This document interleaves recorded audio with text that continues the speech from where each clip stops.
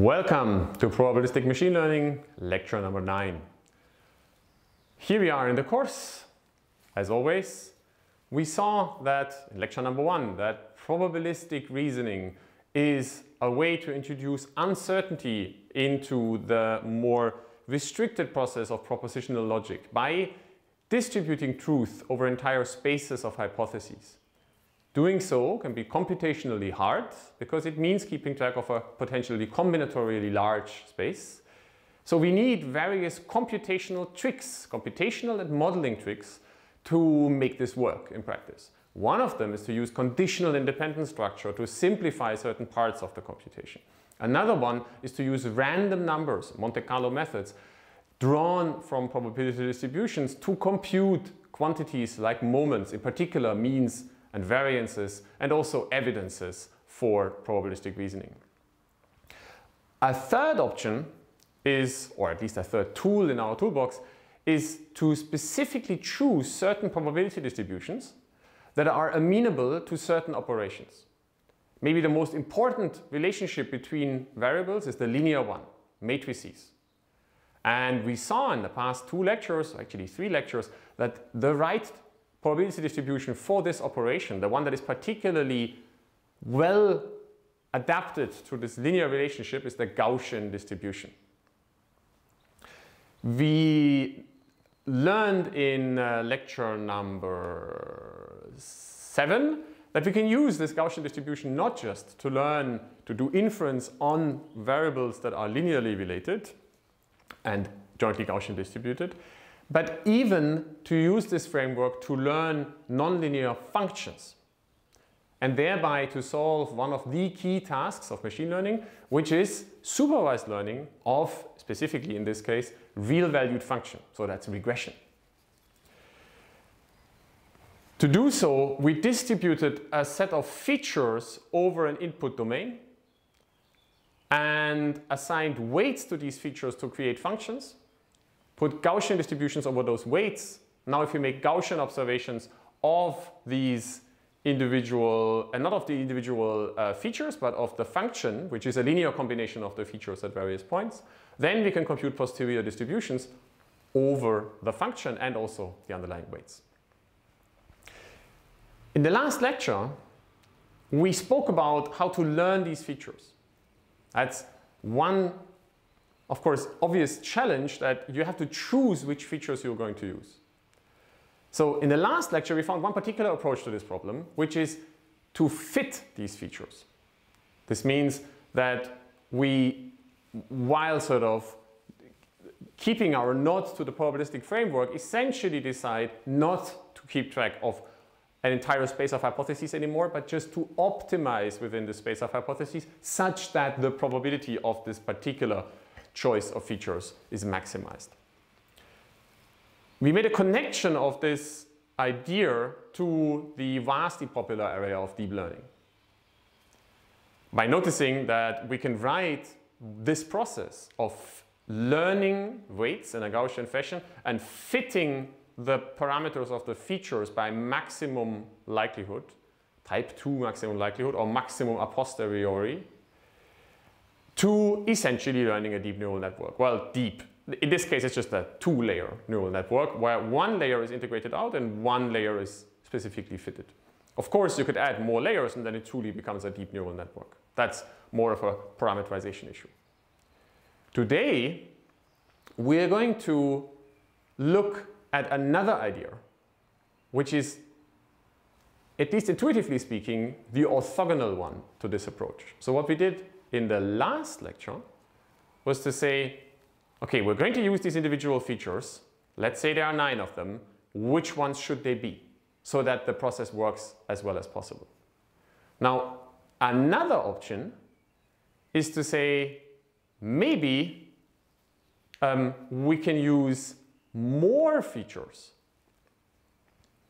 and increase the number of features. And if we do that, then, okay, maybe things will become more expensive, and we'll have to deal with the expense that comes from that. And let's think about what we can do about this. But maybe if you increase the number of features, then the individual feature isn't that important anymore. And if you have a lot of features, then the algorithm will somehow just still pick out an interesting function or span an interesting hypothesis space, even if the features are not particularly specifically chosen to be particularly good. This will give rise to a beautiful concept or a beautiful conceptual framework that is still very popular in machine learning and is maybe one of the two foundations next to deep learning in the modeling space. Because it'll turn out that it's actually possible to do this process with infinitely many features. And we'll see today how that works. So to get to this point, I first need to start by cleaning up our notation a little bit from the previous lecture. So here is our posterior distribution over the function values, given some observations y at locations x, and a specific choice of features phi.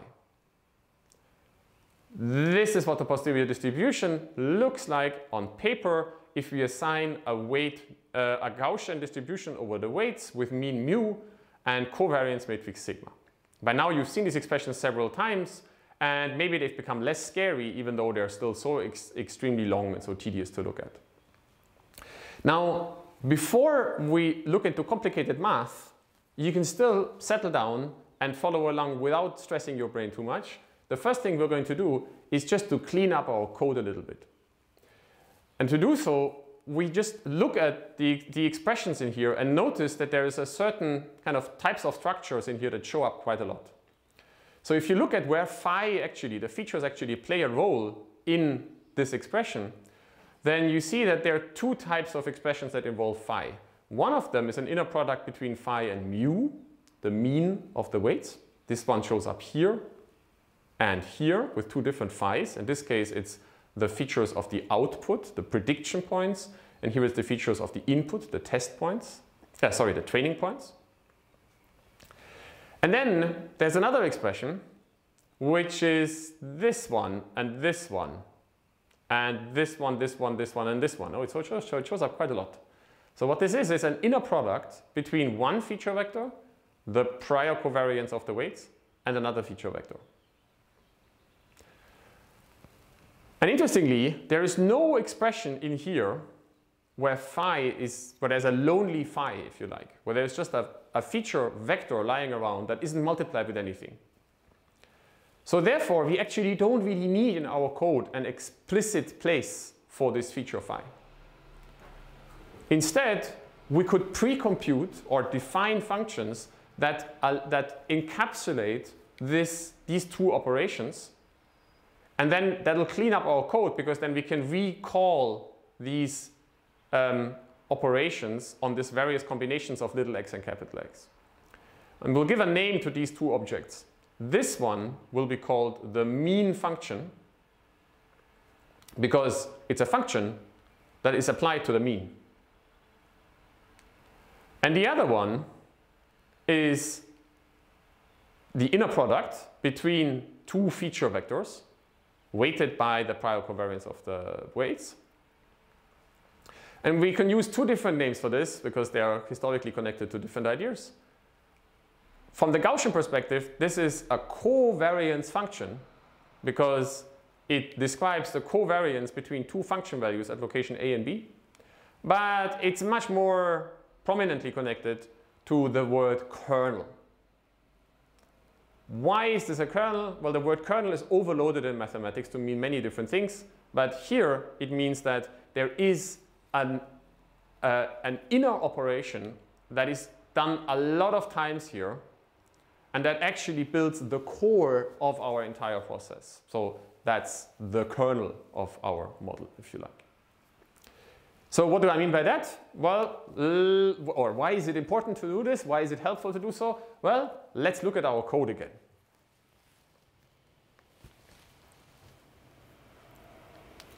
So here I have the code that we already used in lecture number 6 for regression. Sorry, lecture number 7 for regression, which I've just cleaned up a little bit. So what you can see here is I'm just loading a bunch of Python libraries. And then in that lecture number 7, we did parametric regression by first defining the features. Here I'm using these bell-shaped features, the ones that look a little bit like that are a Gaussian curve. They're not a Gaussian distribution, they're just bell-shaped, but it doesn't matter, right? You saw that we could use all sorts of different features to do this kind of regression.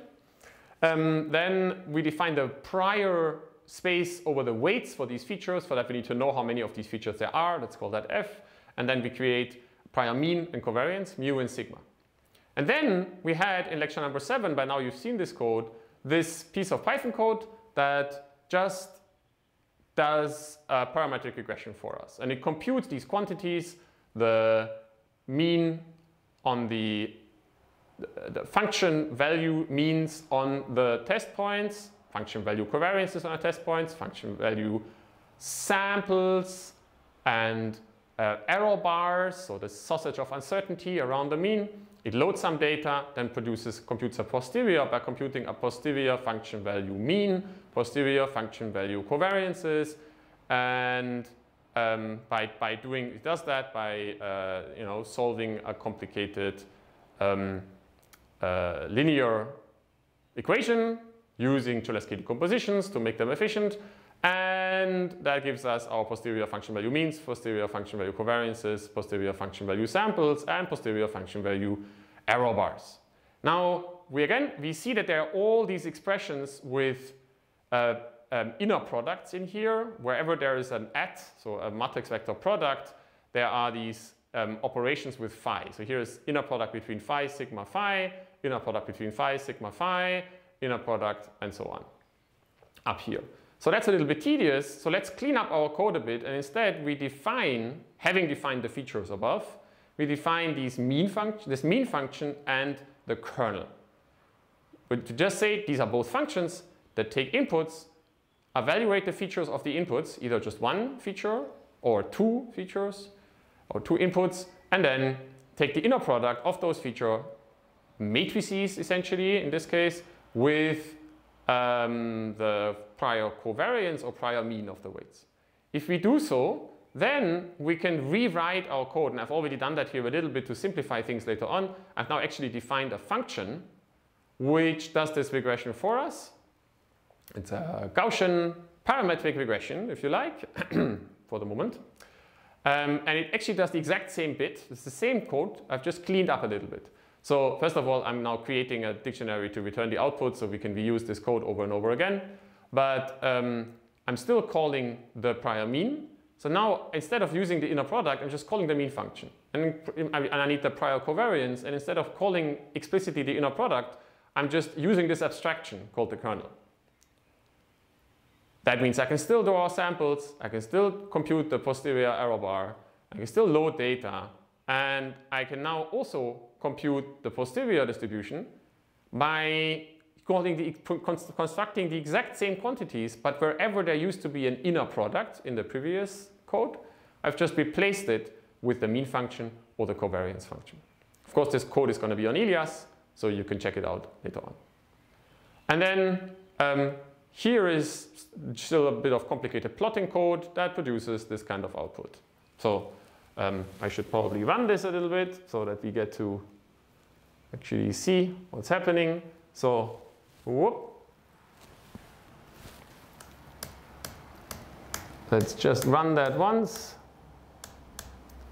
Whoop. And here is our posterior distribution that we already know from a previous lecture. So here, this is the smooth posterior distribution, which we get because I'm using these Gaussian features in here, which are these sort of Gaussian little bumps, so they give quite smooth posteriors. Okay, so that's fine. And this is actually an easy spot for you to take a quick break.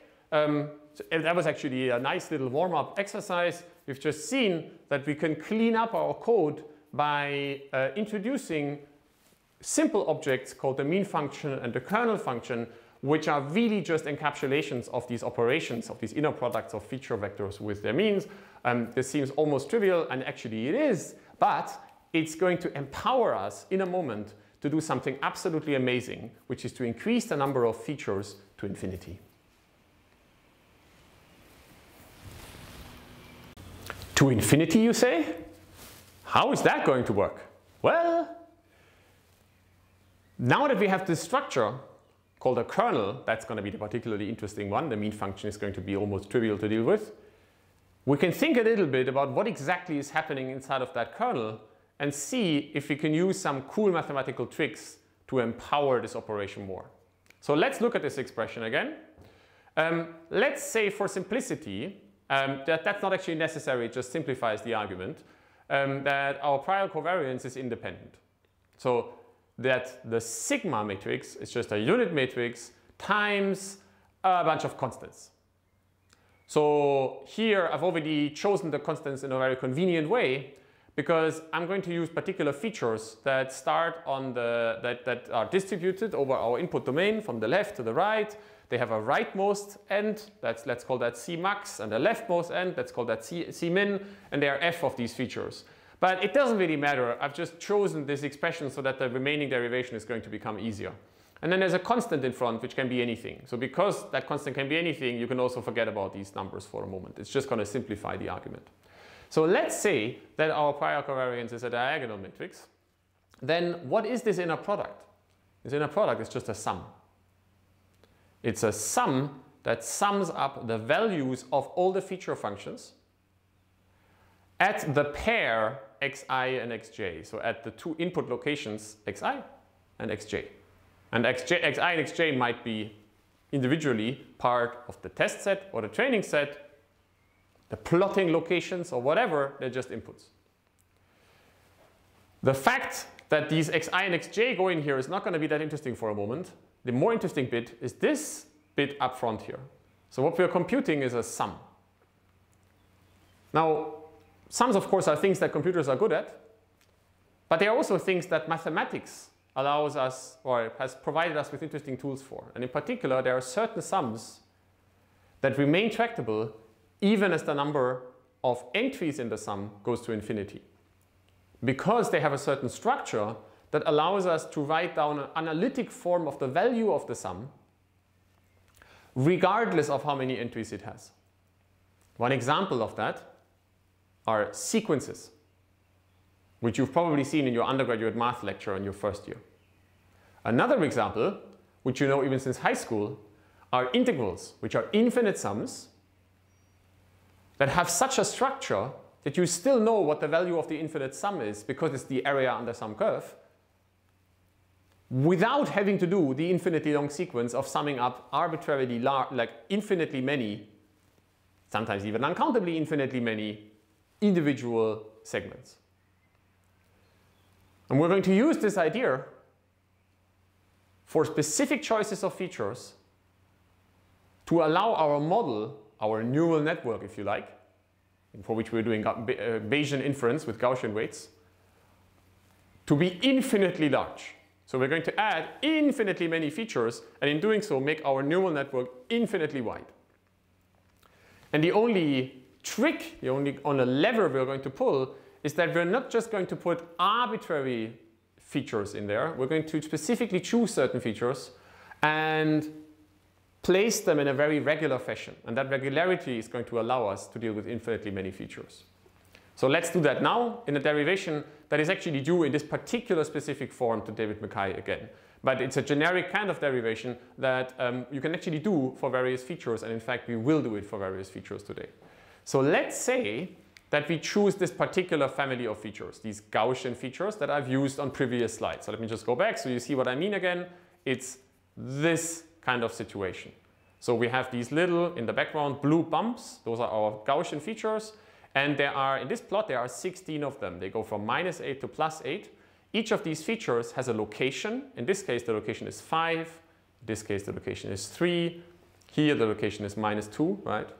And then they all have a certain width, which we just fix to be a certain width. And they are regularly distributed across this domain. We're going to keep this structure.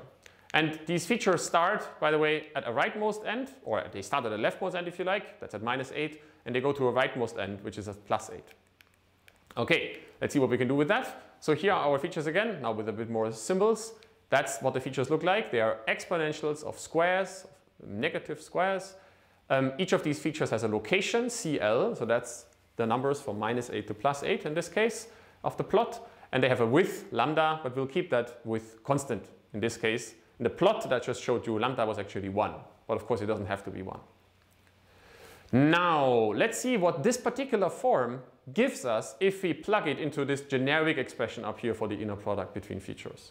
So we'll just do that. Here is our expression. We've decided to use our diagonal covariance matrix. Again, we could of course use a different covariance matrix, but I've decided to use a diagonal one because it makes it very easy to do this derivation. Then what we get is, so from above here, right, this one we just copy down, and here we just plug in the values of these features. So the only difference between these two features is that they are evaluated at different locations, one at xi and the other one at xj. Now, what can we do with these features? Well, these are Gaussian features, so they are exponentials of squares. And they're not Gaussian probability distributions, and the fact that they are of this Gaussian shape has nothing to do with the fact that we're doing Gaussian inference. It's just a choice of feature. But the product of two exponentials of squares is the exponential of a sum of squares, and a sum of squares is still another sum of squares where you can do quadratic completion and extract individual terms, right? So the product of two Gaussians is another Gaussian times the normalization constant. The same algebraic structure or arithmetic structure almost is something we can use here. So we can multiply these two exponentials. That's the exponential of a sum. That'll give us two square terms in xi and xj, both containing cl. So we can rearrange these expressions to drag out the terms that depend on c and the terms that don't depend on c. The term that doesn't depend on c is this one. Now that's nice because L, the summation index, only shows up in CL. So this bit up here doesn't depend on CL at all. It's actually a constant that is the same for every single term in the sum. So let's just take that out of our sum. Nice. So now we're only left with one term in the sum so that we can think about this. So what is this? It's a bunch of terms, f of them, and every individual one contains an exponential of a negative square, where we subtract CL from a number, which once we fix xi and xj, that number is just a constant. It's just a number. So what we have here is a sum over individual Gaussian factors, if you like, that all that depend on different values CL and the same constant and the same width. So let's see what we can do with this particular object when we increase the number of number of entries in this sum. And to do so, this is the next slide. What I've just done here is I've literally copied over the very final line of this slide onto the next one. So there's no change here. You can just look at this again for simplicity. And now what we're going to do is we're going to mentally increase the number of features towards infinity. But we're not going to just increase it in some arbitrary way. We're going to increase it in an extremely regular way. And what we'll do is we'll add more and more of these features to increase their density. But we will keep them at regular distances. So they will still be on a regular grid. It's just that the grid becomes finer and finer as we add more and more of these points. The distance between them becomes smaller and smaller. But we still keep the boundaries on the right and the left, 8 and minus 8 if you like.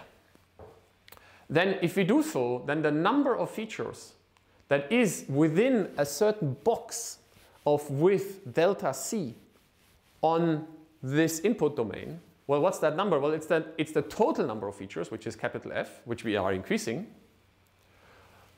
times the relative amount of volume in that small box over the entire box. Right? So that relative amount of volume is the small box, the width of the small box, delta c, divided by the width of the whole box, c max minus c min. That's just how much volume of the entire measurable volume is in delta c. And now if we increase the number of features further, here we are a little bit vague, but I'm sure you're going to believe me, that this sum here then turns into a Riemann sum and actually into an integral. So as we increase f and decrease delta c, asymptotically we're getting an infinite sum, which is called the Riemann integral, over these infinitely many feature functions, where each individual feature function is centered at c, and has a sort of a shift, well, sorry, it's evaluated at c, it has a shift that is given by this constant, 1/2 xi plus xj. Now, what is this integral back here? Now here, that's the actual power of integration. So there are certain integrals that are just known, they're just closed form. So this here is a Gaussian integral, right? It's the integral over the exponential of minus a square.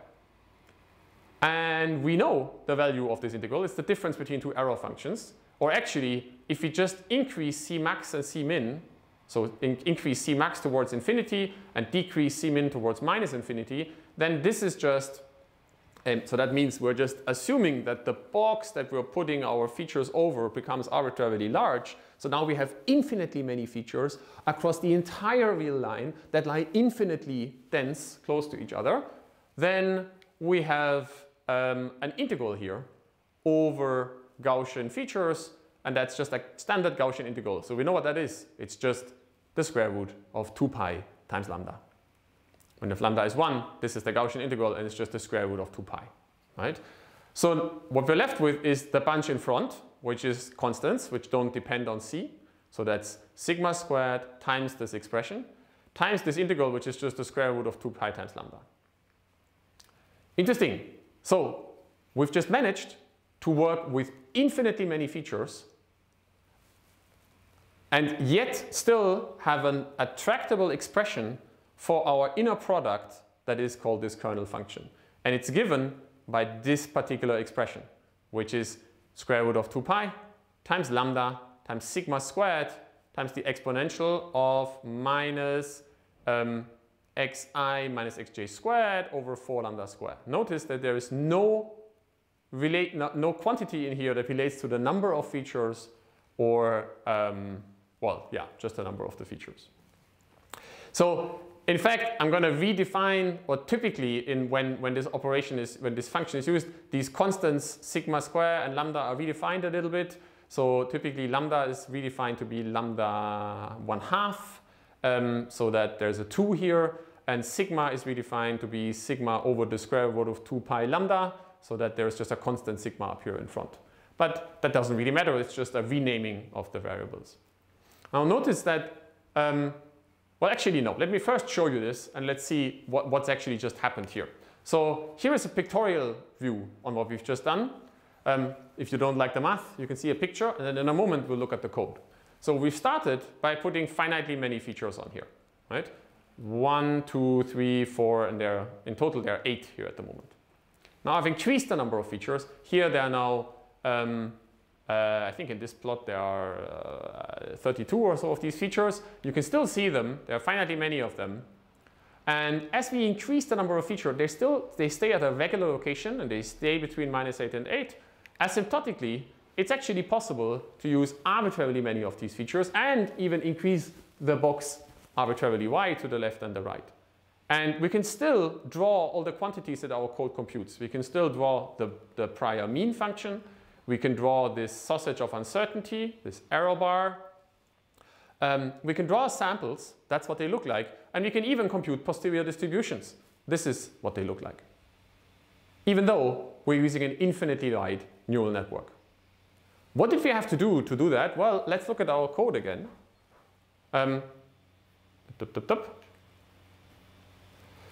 So here is our code from before. I haven't changed anything. And now I'm gonna do a little bit of a rearrangement of the, well, the only thing I have to change, let's go back up. Right, so this is just plotting. The only thing, okay, I can actually, maybe I can collapse the plotting bit so that we can see this. Okay, so here's our code from before, our Gaussian parametric regression, if you like. And here I don't need to change anything because we've already encapsulated all the necessary operations in M and K, in the mean function and the kernel function. So all I need to do is redefine our kernel. So the mean function, I'm going to make things simple and just say the mean function is just a 0 function because we assume that, either you could say we assume that the prior mean of the weights is 0, or you could say that whatever the prior mean of the weights is, I've just subtracted some constant, which I'm allowed to do because it's a Gaussian inference, where I could subtract some b, which happens to have exactly that value. The tricky bit is going to be our kernel. So our kernel is now not going to explicitly take inner products between features anymore. Instead, it's directly going to be a function that takes in, and actually let me go back and show you this on the slide, it's directly going to be a function that takes in as its input xi and xj, and then just returns the evaluation of a function that depends on xi and xj, right? And now we're going to build matrices out of these objects that take arbitrary pairs and sets of pairs of xi and xj. So to do that, we need to do a little bit of Python foo. For those of you who like programming, proper computer scientists, you're going to like that. We're going to define actually an abstract function, which we just call the kernel. So a kernel is a function of second order, if you like, which takes in a particular function. So in our case, that function is the exponential of a square and times a constant, and then returns another function, here it is, which is itself a function of two inputs. So it takes in a set of xi's and a set of xj's, and then for every pair I and j in those sets, it evaluates this function on xi and xj, and then does that for every possible pair of I and j, and then builds a matrix out of that, a potentially rectangular or square matrix. So that's the abstract operation, and we've decided to, or in our derivation, we ended up with applying this particular function here to this process, which is that you take your inputs, xi and xj, I call them a and b here, and then we return a constant, which I've here set to 9, you'll see later why, times the exponential of the distance between the two inputs squared divided by 2 divided by some width, which I call L square here.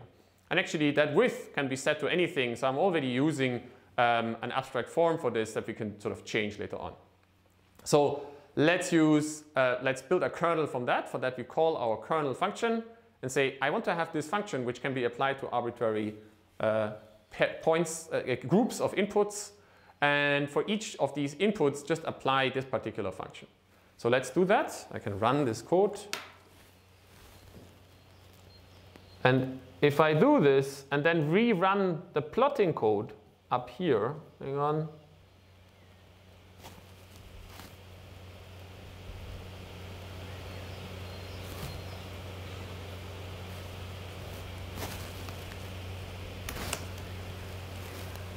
Then we can still do Gaussian inference on function values, and we get out this slightly differently shaped posterior because we're now using infinitely many feature functions to do this.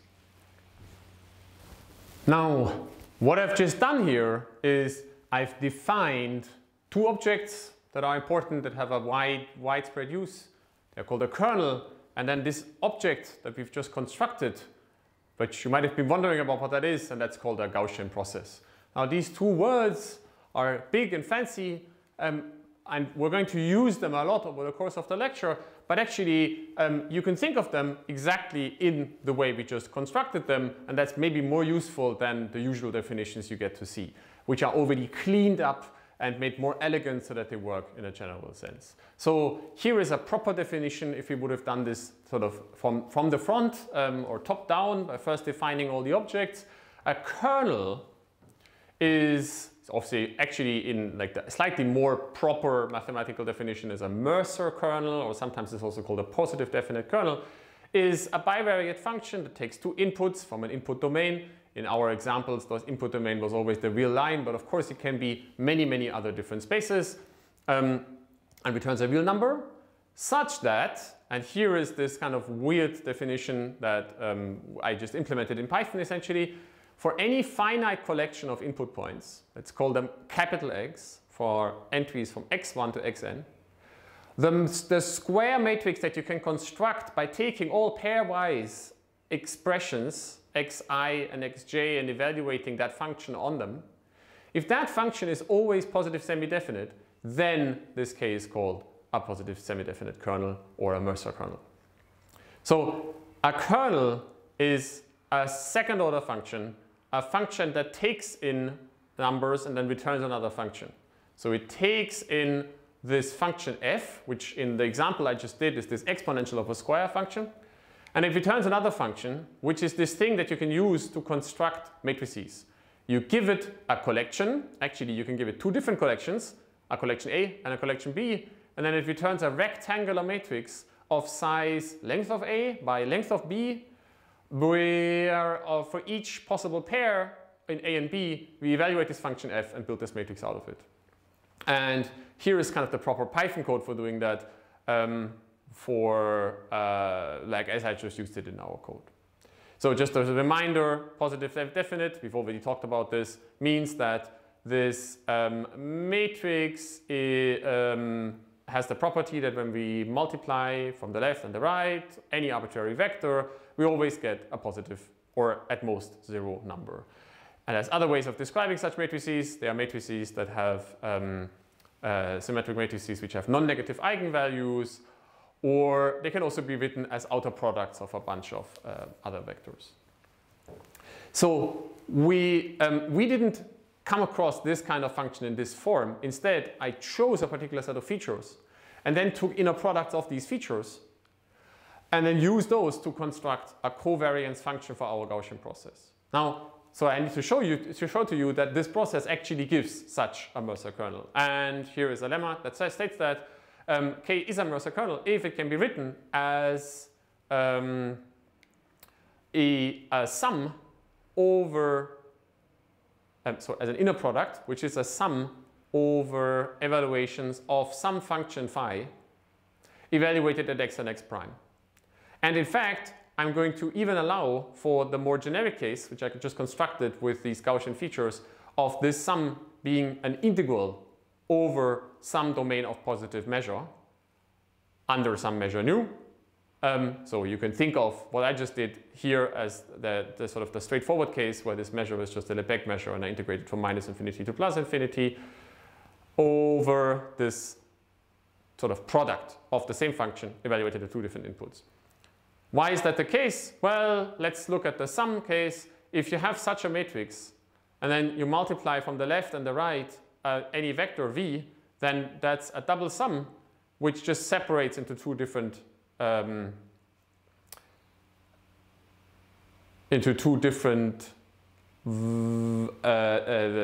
sums of the same form, where if you look at them closely, you notice that these two sums are actually the same. So they're just a square of a number, and the square of a real number is always larger or equal than 0. So therefore, if we construct our matrices in this form, if we construct these kernel functions in this form, we always get positive semi-definite Mercer kernels. Actually, it turns out that the opposite, subject to a few technical constraints, is also true, that any such Mercer kernel can actually be written in such a form, but that proof is much, much harder, so I'm not going to do it. And then we use this object, this Mercer kernel, to define another concept, which is a probabilistic concept, which we will call a Gaussian process. I've already constructed it for you for the specific case of this particular kernel, but here is a proper definition. Let mu, which we will call the mean function, be any function. It really doesn't matter what that function is. And let k be such a Mercer kernel. Then a Gaussian process, which we will write like this. So we will talk about a probability measure that is constructed where implicitly, so I'm going to reuse this notation, which strictly speaking is a little bit dangerous because we don't know yet whether this is actually a probability measure, but it turns out that this notation actually works. We will write GP for Gaussian process over an object that is of type function with these parameterized by these two objects. This is a probability distribution over a function that maps from the input domain, x, whatever it might be, to the real line, such that, and that's the actual definition, if we take any finite restriction, as we did in our code, in our Python code, both to make plots on regular plotting grids and for finite data sets. So if you take any such finite restriction to function values at particular locations, and here I'm using this notation that I've introduced 2 lectures ago with subscripts instead of brackets to evaluate functions.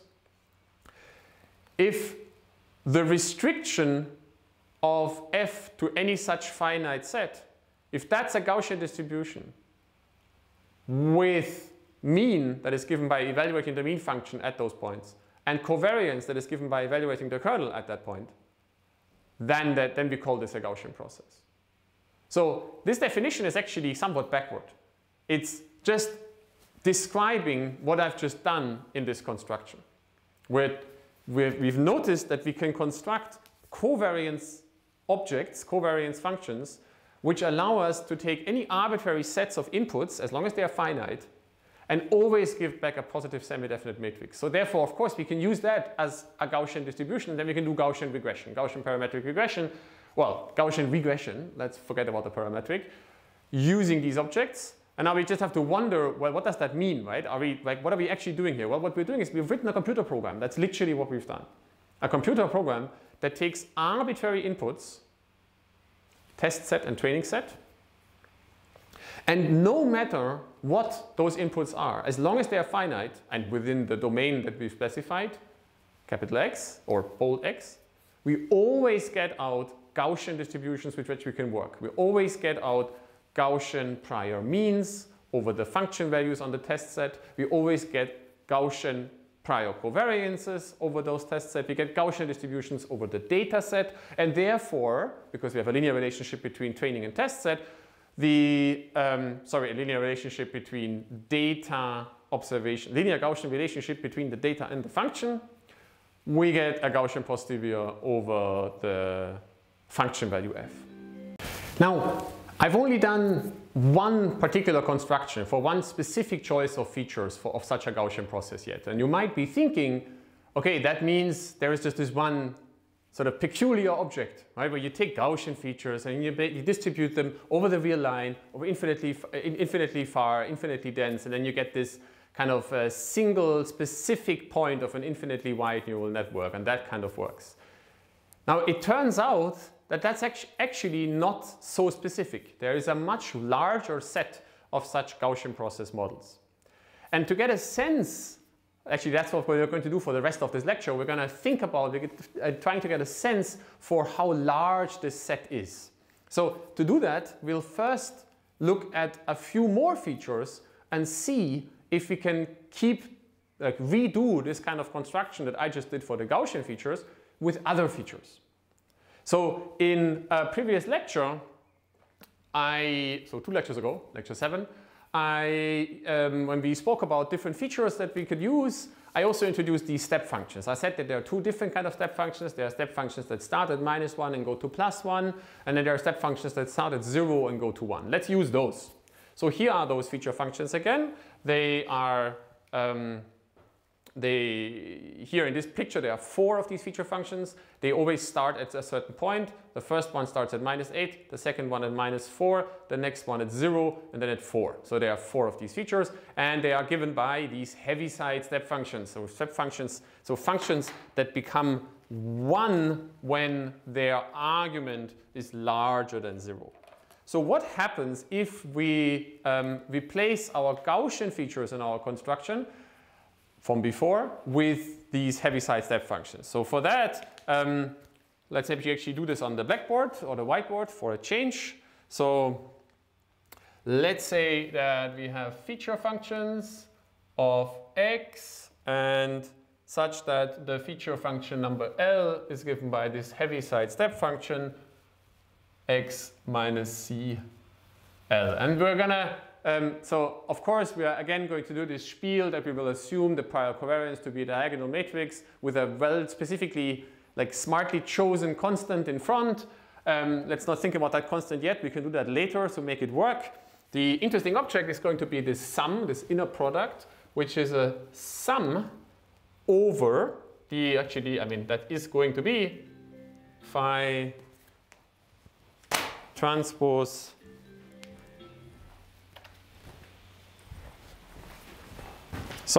that's going to be phi transpose x I times the phi of xj. What is that?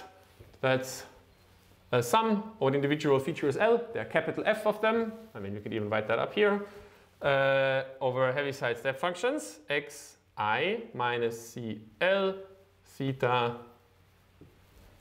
xj minus cl. Okay, what's that expression? Well, these are functions that are either 0 or 1. So if one of them is 0, then the whole product is 0. And then the entire term drops from the sum.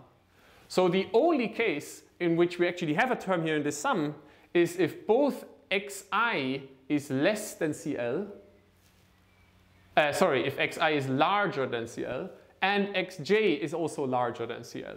So that means if the smaller of the two, xi or xj, the minimum of xi or xj is larger than cl, then we have a term. So we have here a sum over L over theta of the minimum of xi and xj minus cl.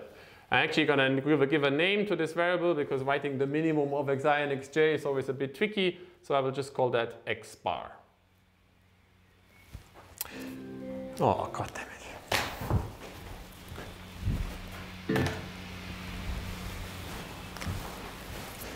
So now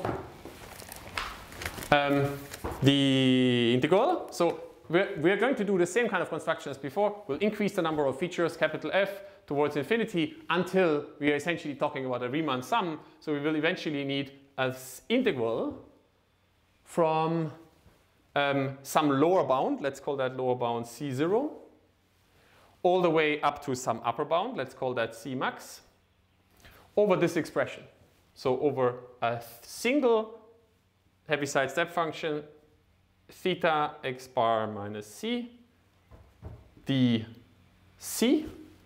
Now, and here we can reuse, do like a second step with Heaviside step functions. Of course, this expression, again, is going to be 0 unless x bar is larger than xc. So we are essentially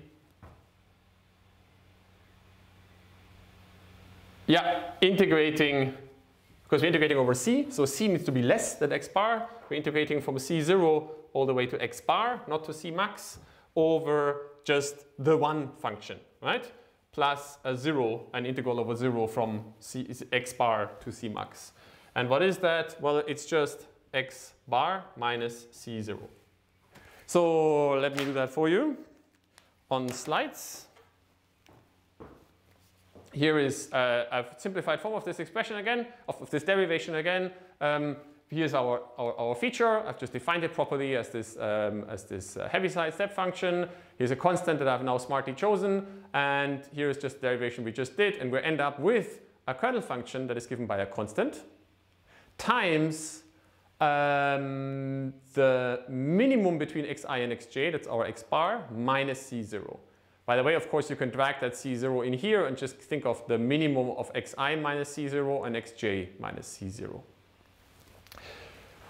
Okay, what does this look like in terms of pictures? So here is our Gaussian regression model with step functions. Now I've used a little bit more, not the 4 anymore from before, but now there are, I think, 16, one at each step, right, at each location.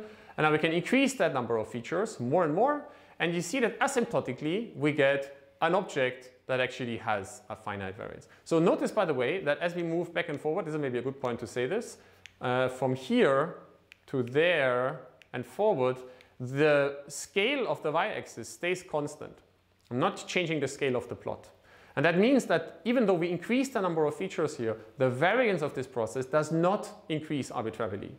This seems like a good thing, right? Because you don't want to have a model that is arbitrarily flexible, that has infinite variance. And the way we achieve this is in this construction by dividing the variance by the number of features. So that as we increase the number of features in here, we also decrease this constant proportionally, and therefore we remain with a finite variance. So of course this is good from a modeling perspective because we want to have a model that isn't infinitely flexible. Because then we're also infinitely uncertain, and if we are infinitely uncertain, that might be a bad thing to be. And then we might not be able to learn anything. However, of course, it also, if you think of this from a sort of deep learning perspective, this also means that as we increase the number of weights in our network towards infinity, the scale of the individual weights also drops proportionally to the number. So that means each individual feature only contributes an infinitesimally small amount to the overall model.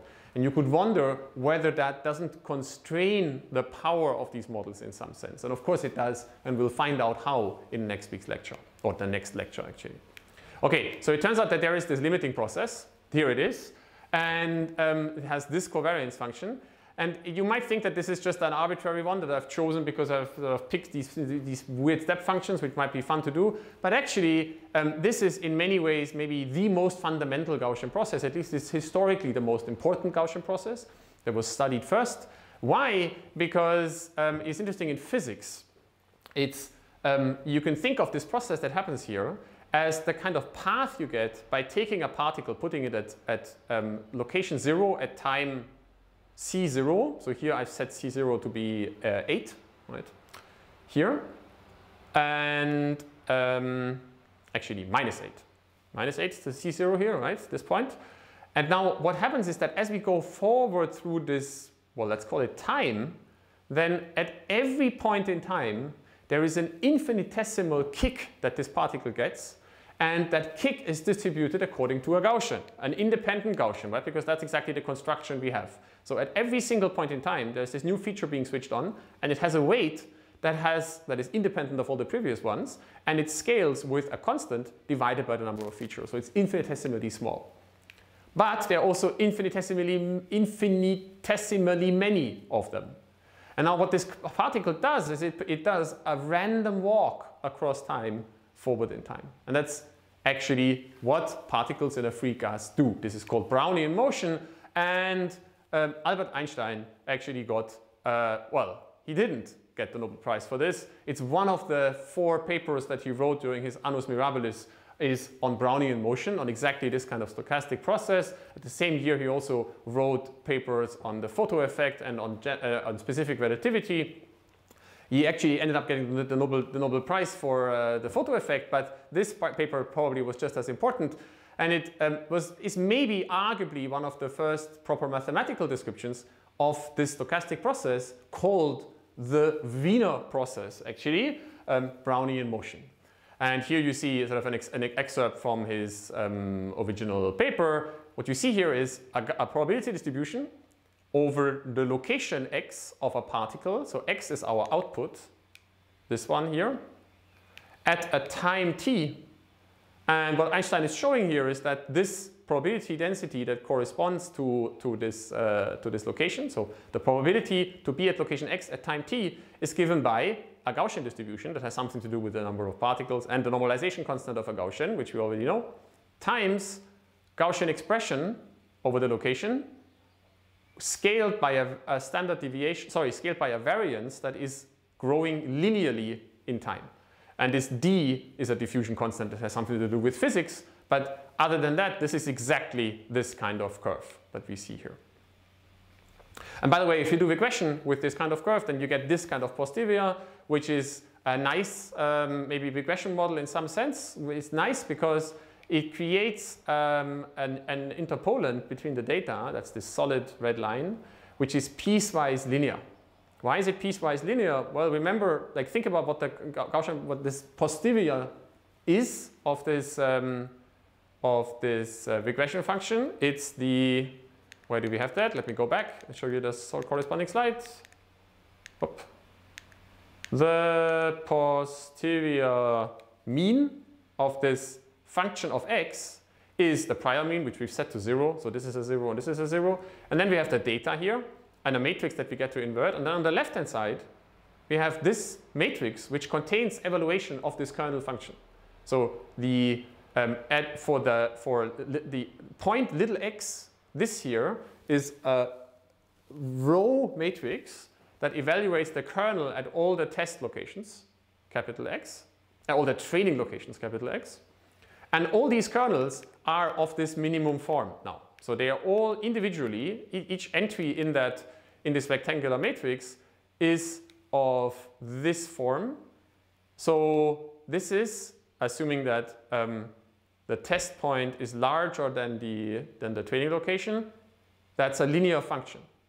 And the sum over linear functions is another linear function, which is why what you see here as an interpolant are always piecewise linear functions. And they have a kink at every data point, because at every data point there is one new step being switched on. This connection to physics is actually, I actually recommend that you have a look at this paper if you can read in German. I mean, of course, there's an English translation as well. It might be a fun read in an afternoon or an evening to read this original paper by Einstein, not because it gives you much insight into stochastic processes or Gaussian processes in particular, but because it gives you a feeling for how advances in physics were, fundamental, seminal advances in physics were constructed just over 100 years ago, and maybe gives you a feeling for why machine learning might be a mechanical continuation of this process. And our field actually still works in these relatively non-mathematical ways that arguably Einstein was following as well. I'm not saying that he was a stupid man at all, but he uses a relatively concrete approach to mathematics that we're now also commonly using in our field. So, okay, this was our construction for the stochastic process that describes Brownian motion, so that which creates these paths, which are instances of Brownian motion, which is called the Wiener process, which is a Gaussian process, and it gives rise to these interpolants, which are piecewise linear, and they're sometimes called linear splines. Great, you might think. But of course, you're a self-respecting machine learner, and you're not using features like step functions. Nobody does that anymore. Everyone these days is using rectified linear units. And clearly, of course, those are somehow much more powerful, right? And ReLUs are like this wonderful type of feature.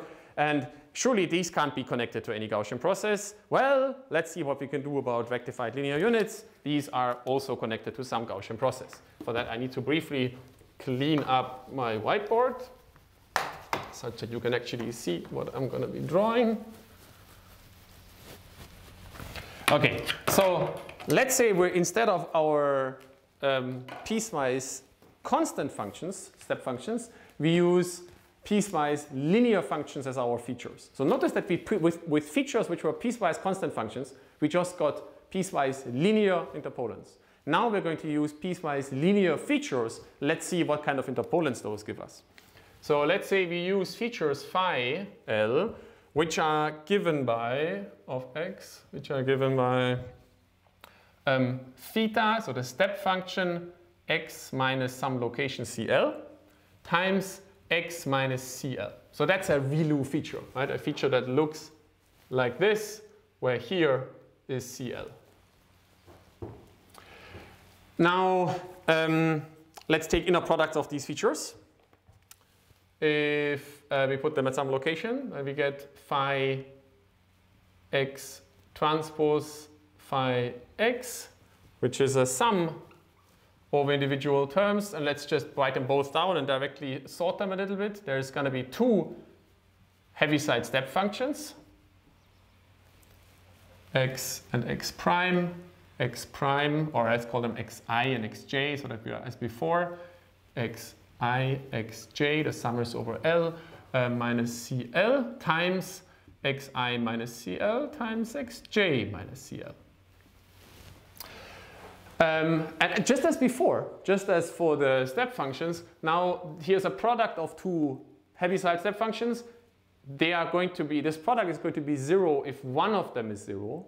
So we can instead think of the sum over L over theta, maybe write the sum function, of the minimum of xi and xj, which again I'm going to be calling x bar, minus CL, because CL is the same in both expressions, times that bit at the end. And we can already expand that a little bit to see what it's going to be. It's going to be a quadratic term in C, right? So there will be a CL squared, and then minus a linear term in CL, which has xi plus xj in here, and then, well, in quotation marks, quadratic term. So that's a term where we multiply xi and xj. Now, what happens if we increase the number of features? So here, since we're trying to make a connection to deep learning and rectified linear units, we have to be a little bit careful about how exactly we generalize. So there are actually various different ways of placing these rectified linear units in a regular fashion over some domain. We're going to view one of them, which is that we put these rectified linear units all pointing in the same direction from the left end to the right end. So that's basically the analogous thing to what I've previously done with the other features. But of course, these ReLUs have this kind of symmetry towards the right, or non-symmetry towards the right. So you can also define them the other way around, right? You can also say, maybe I could have another feature which points in the other direction and moves up here. And then maybe we could have both of these. So you could have a construction where you have two linear features that are separate from each other, always at different points. All of this is possible. And maybe if you want to do that for yourself, you can try it out. I'm just going to assume, and these will give rise to different kernels, right? So what I'm going to assume is that we have a regular set of these features that are being switched on one after the other, and they are asymptotically dense. So we'll put more and more and more of these onto our grid and increase their number until we get a Riemann integral that goes from a left end where the process starts, where it is at 0, from C0 all the way to C max. And then we get this expression inside integrated over C. Right, so theta of x bar minus C times C squared minus C times xi plus xj plus xi xj dc.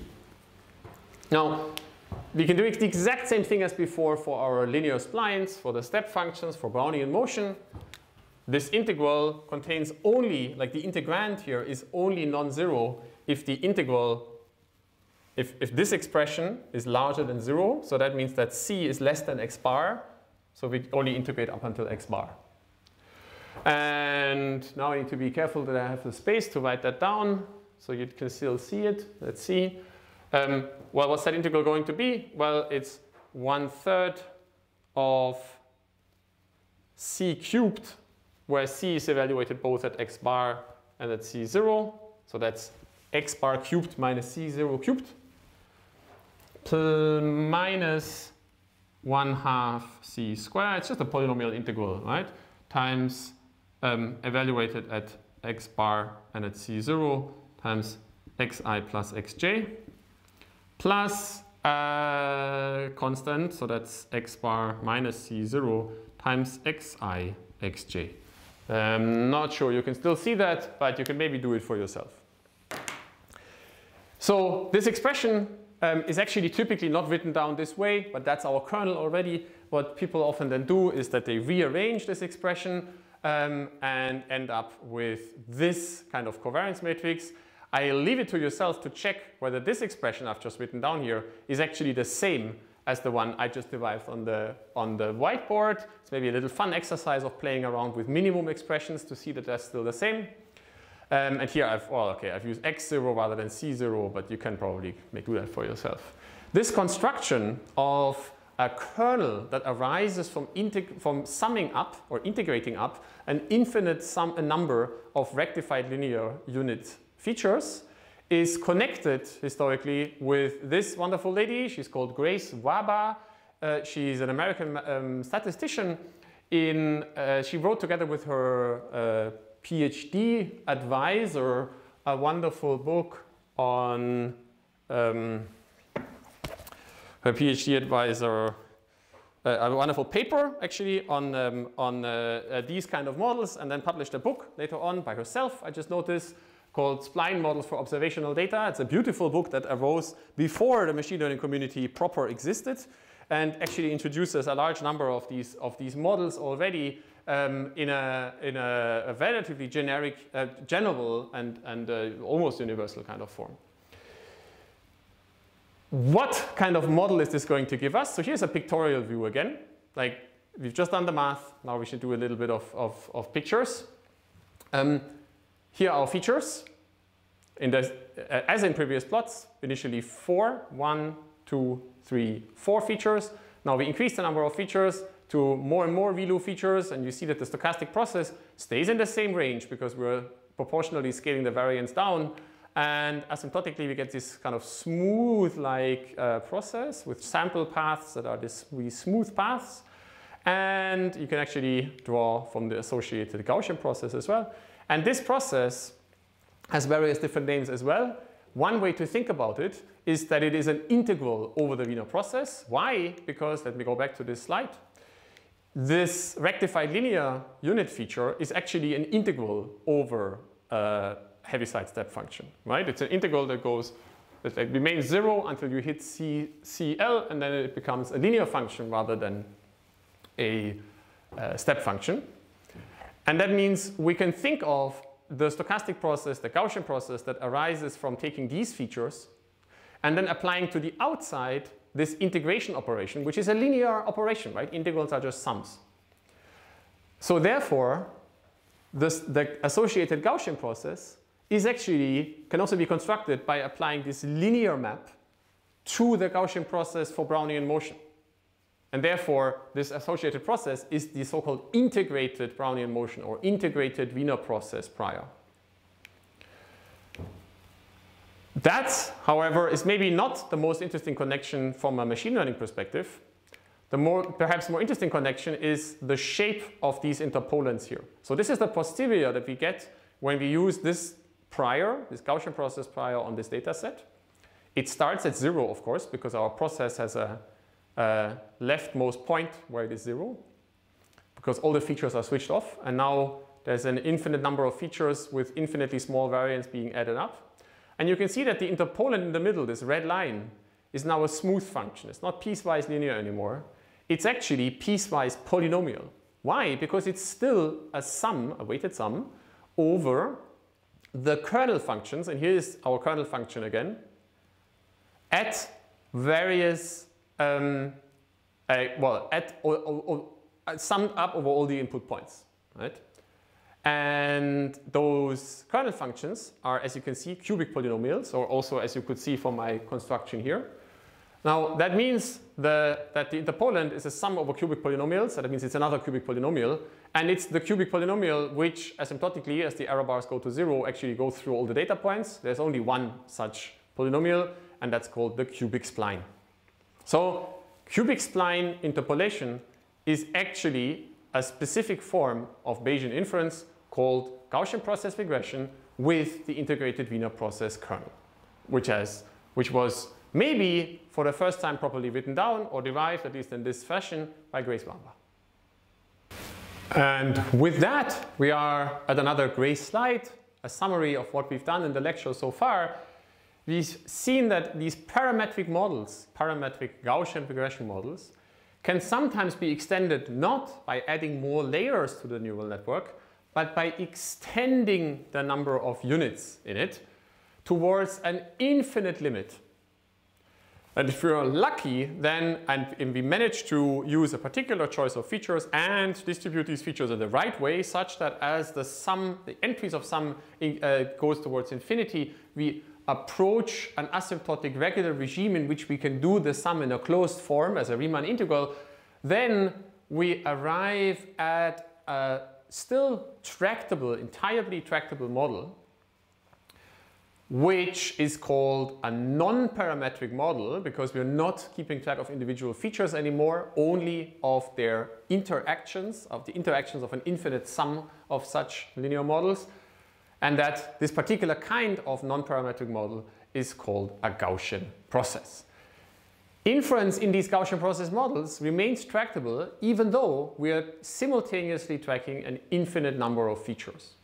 It remains tractable because we are never actually talking about the individual feature. We're talking about the associated posterior over the function that we're trying to regress on. And if we're quite honest, it also remains tractable because we increase the number of features while simultaneously and proportionally reducing the variance of the associated weights. Maybe a point to keep in mind is that we still need to do Gaussian inference, so we still need to invert that covariance matrix, and that's of course going to be cubic in the number of entries in the data set, so cubic in n, because we have to invert a matrix of size number of data points by number of data points.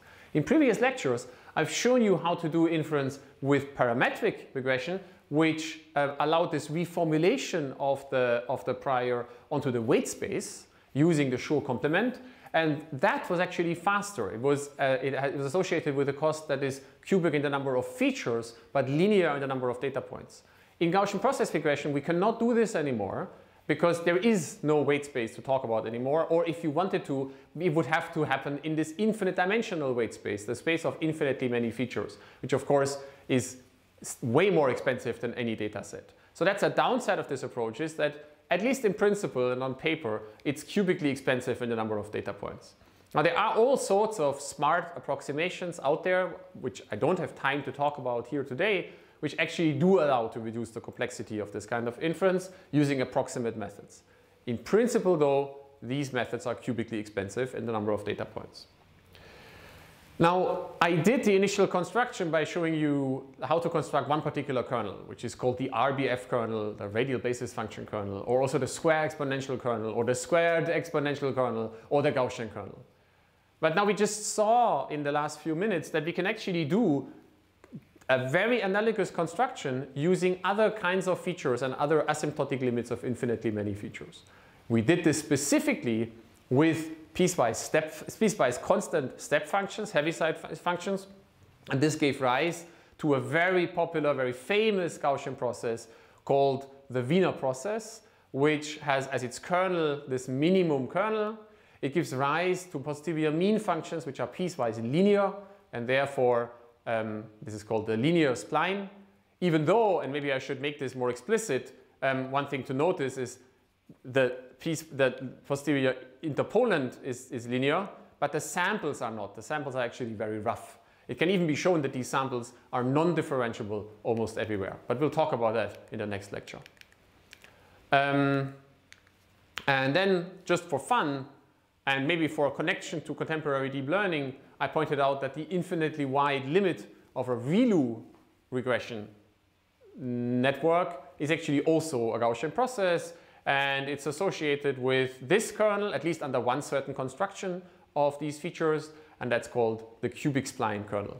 There are other ways of distributing the ReLU features across the input domain. They give rise to other forms of kernels, but all of these kernels always are in polynomial in the inputs, and they are of cubic order polynomially. They give rise to a slightly different shape, but their interpolants still remain cubic splines. It's just different types of cubic splines. So you might, if you've worked with splines before, you might know that there are different cubic splines, natural ones and less natural ones. And these are maybe the natural cubic splines, natural in the sense that they extrapolate outside of the data in a linear fashion.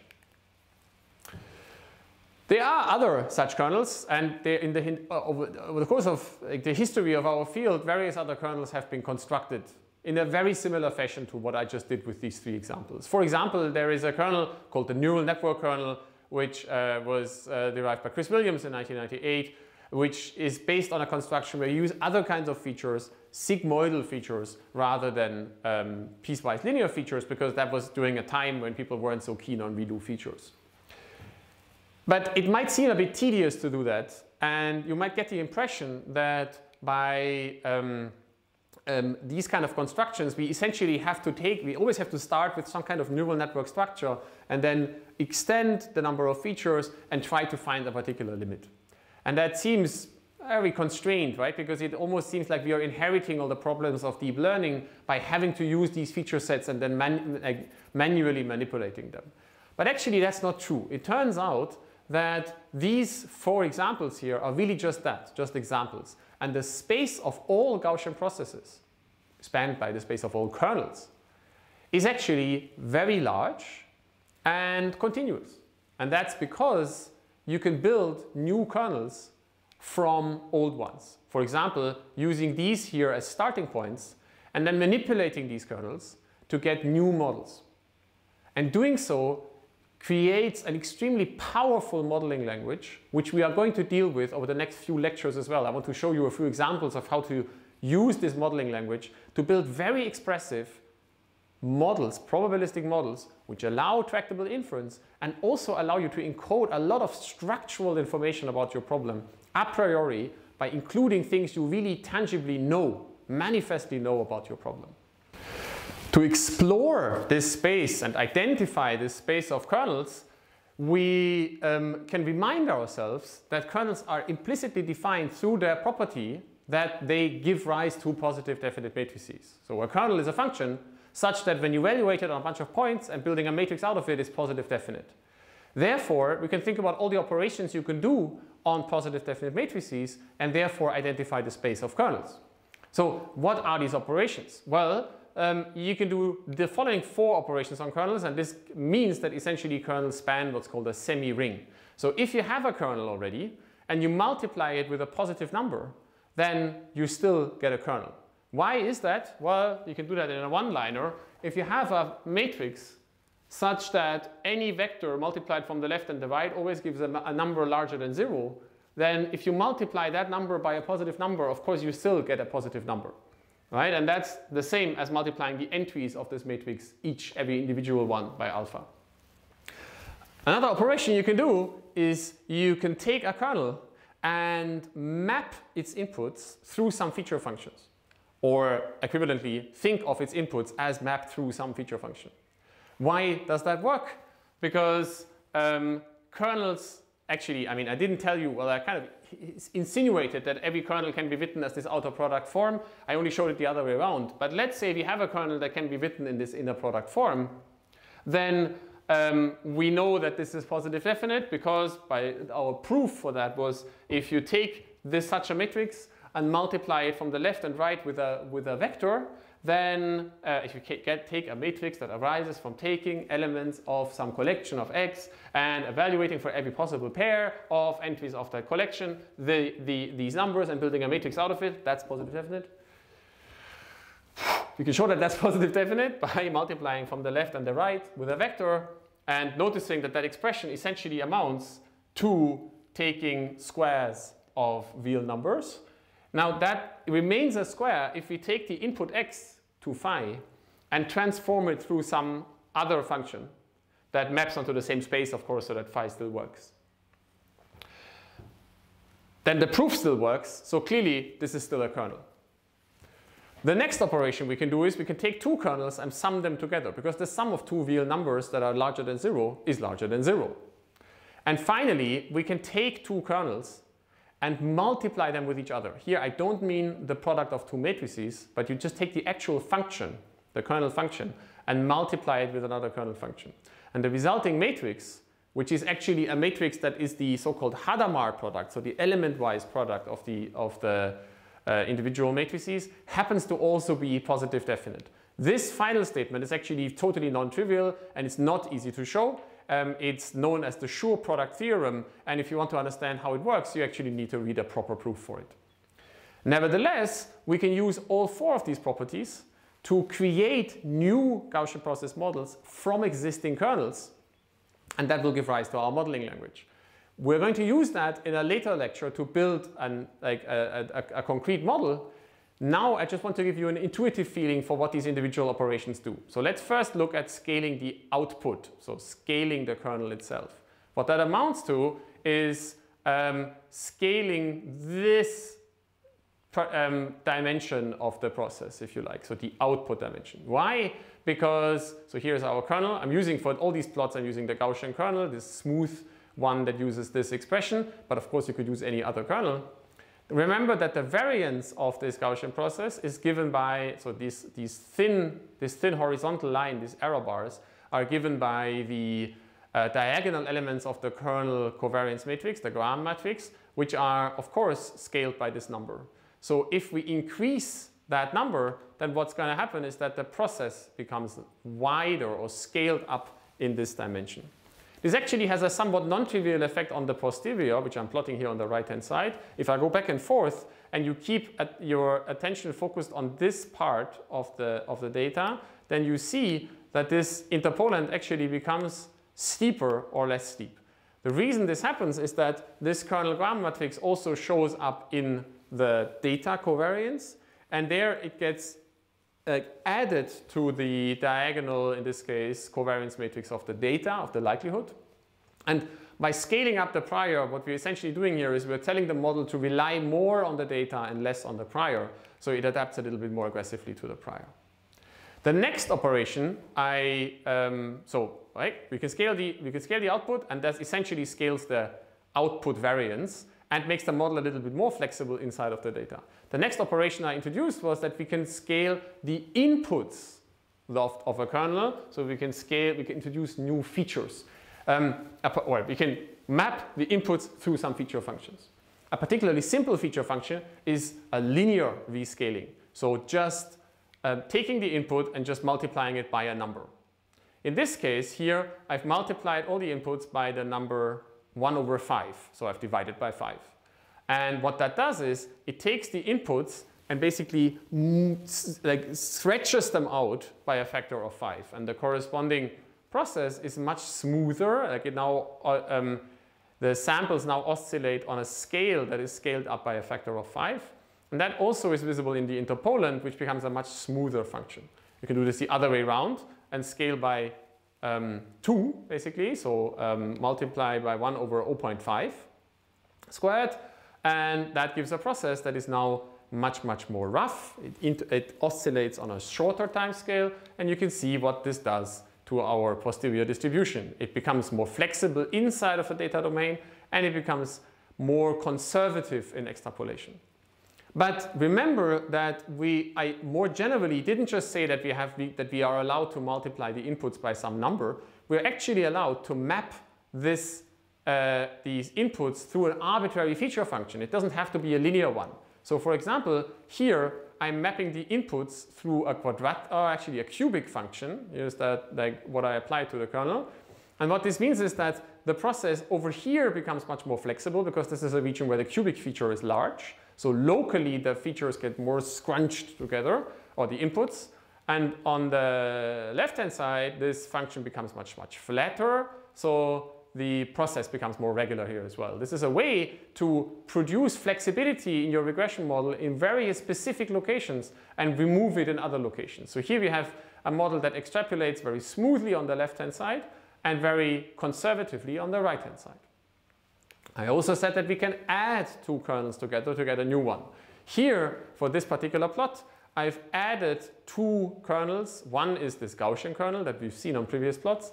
And the other one is actually a trivial kind of kernel that is just actually an inner product of features. It's the kind of kernel that we used in lecture 7 or at the very beginning of this lecture.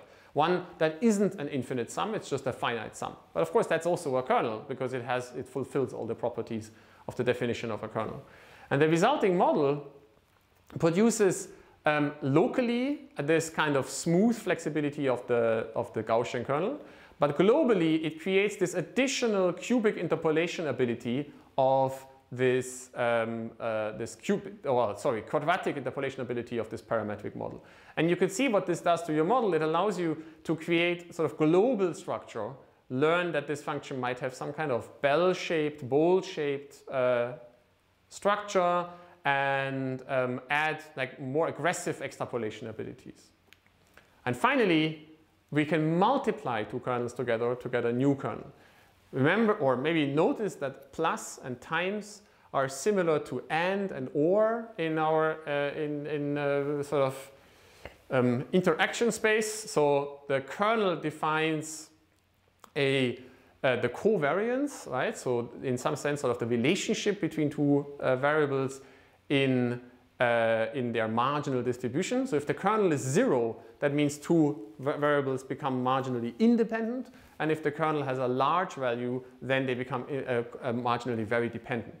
Now, the sum of a large and a small number is a large number, but the product of a large and a small number is a small number. So the product of two kernels gives rise to a covariance structure such that if under one of the kernels, 2 points are independent of each other, they become independent under this model, while the sum of two kernels gives rise to a structure where if the two points in the input domain are correlating with each other under one of the kernels, then they correlate under the sum of these two kernels. So here I've taken a sum, we just talked about this, and here is a product. So now I'm just for fun using a different kind of kernel. So here there's just a single feature function, which is this quadratic function. And I'm multiplying this with this Gaussian kernel. What this gives us is a stochastic process that has the shape of this feature function. So it only allows kind of large function values here on the far right hand side, but locally produces this smooth kind of behavior of this Gaussian kernel.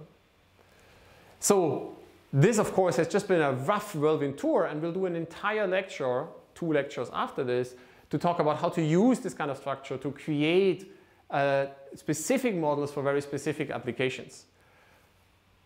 What we've already seen, though, just on a high level with this, is that the space of Gaussian process models is actually not consisting of individual points of kernels that you have to construct by hand and find laboriously. No, you can take these individual starting point kernels and create new kernels out of them by applying these quite powerful analytic transformations that map from one kernel to another.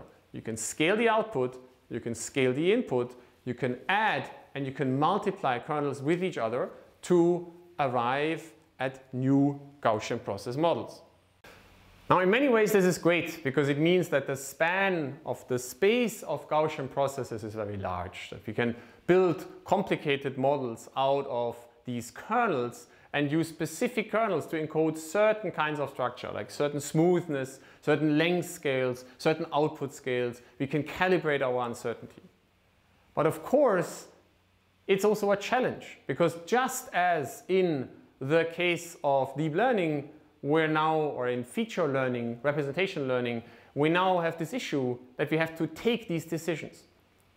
What began maybe as an exercise to get rid of all these parameters in our model has now actually just introduced new parameters.